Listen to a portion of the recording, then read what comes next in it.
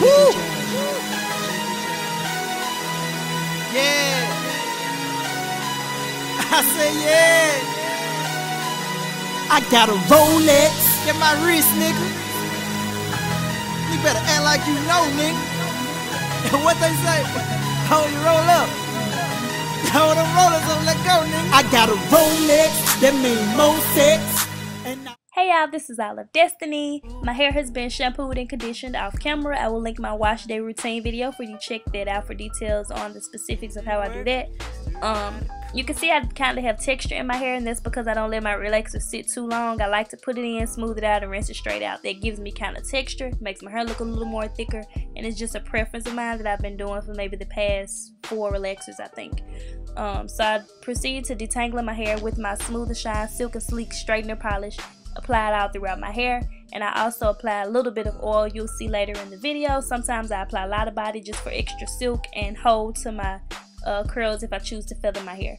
So I'm using my vented hairbrush from Dollar Tree. You can use your comb attachment. Normally, you all know I do use my comb attachment. I just wanted to try something different and actually use just a vented brush and see what kind of, if it would be any difference in my results of me using an attachment versus me using a brush. So it pretty much was the same thing. It's just more convenient to have the clip attached to your blow dryer. That way both of your hands aren't working so hard.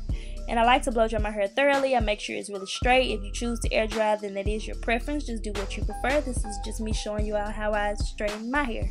So this is the nape, and I'm trying to grow it out. That's the length that it is right now. As I start getting new growth, I go ahead and I use my mini iron on the roots to really get that straight, because I feel like when I don't get my roots well, it kind of makes the rest of my hair start curling up also. So I proceed to do about 1 to 2 passes. It's not on 450. It's not on 140 either. It's somewhere in the middle. Just set it to what you prefer. I apply more serum to each large section, and then I make smaller sections, and I just make my way towards the front until I'm done. Depending on the thickness of your hair, you may want to turn your flat iron up a little bit higher or just do more passes, but that's really your preference. This is just how I do my hair. I only do about 1 to 2 passes, and you see that I am using my mini flat irons to make sure I'm getting my roots really straight, and I like to curve my flat iron as I go along because I don't really like my wrap to be really just blunt straight on me. I like it to kind of have a bend in it, so I make sure that I'm curling my wrist the entire time. And the details about all the products that I'm using, all the tools and everything will be linked down below, so I'm just going to let you all watch the rest of the video now.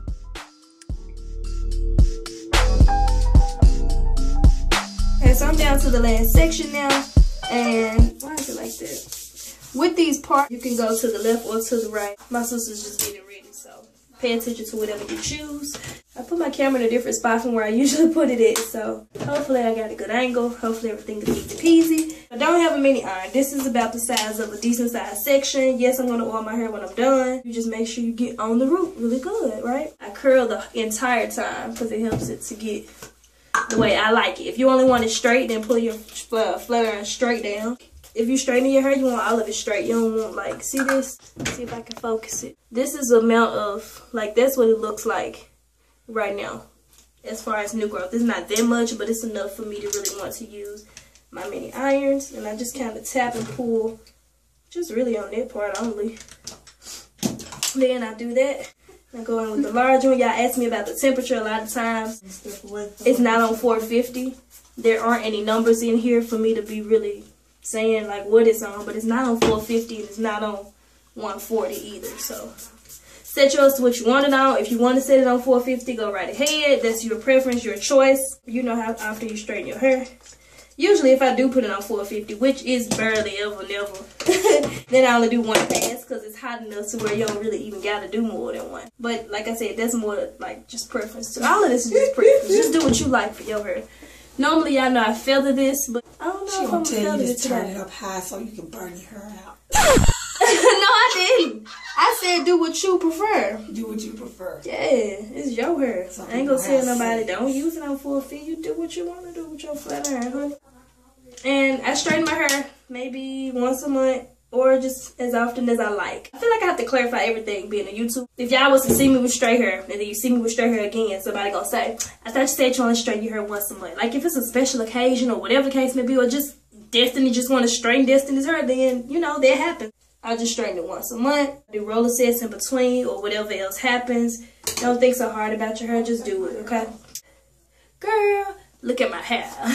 I like it better after I oil it, wrap it, and it just looks all good. My mirror is behind me, so ain't no eye contact, you know.